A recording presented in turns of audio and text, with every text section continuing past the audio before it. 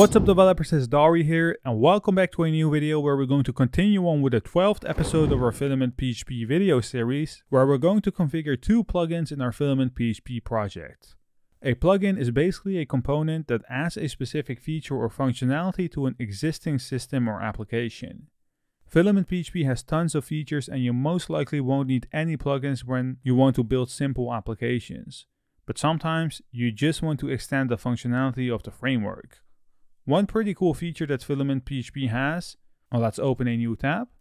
Now let's say filamentphp.com, is that they have a plugins tab on their official website. Right here, you will find a total of 97 plugins that they offer. Now keep in mind that these are not all created by the developers of FilamentPHP itself. Since FilamentPHP is open source, there are tons of packages that have been created by contributors. Now, one package that I want to install is named Excel Export, which has been created by, and I hope that I'm pronouncing his name right, Dennis Koch. When you open any package in FilamentPHP, you will find tons of documentation on it, from available methods, installation, custom stuff, and way more. For now, I want to open the installation part, which is through Composer, so let's copy it. Let's navigate to iTerm. Let's paste it right here and hit enter. Alright.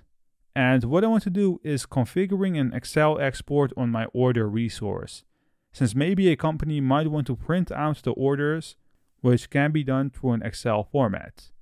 So let's see how this works. Let's navigate to PHP Storm. Let's close off all the files that we have open and open our order resource. And you don't want to have the option to only select individual rows and export them. FilamentPHP allows you to perform an action on multiple records at once through the bulk action method right here. So what we simply need to do right here is right above the delete bulk action is use the export bulk action. If we navigate to the browser and navigate to our local host, click on orders, you don't see any option where we could basically export it. And that's because we need to select the rows first. We could either select single rows or all rows. Right here, you will see that a button popped up named bulk actions. And once you click on it, you will see the export option. Now, once we click on export, you'll see that it has exported a Excel formatted file of our orders. Now, I've just got out the part where I've opened it in Google Drive. And once I open it, you'll see the result right here. We have exported the number, customer, status, and order date. You've got tons of other configurations, which I recommend you could check out through the official documentation of the package itself. The second package that I want to cover is named Spotlight. And as you can see, it has been created by the same author named Dennis Koch. This package basically allows you to easily search through your application's actions. So let's scroll down and let's copy the composer require, navigate to iTerm, paste it right here.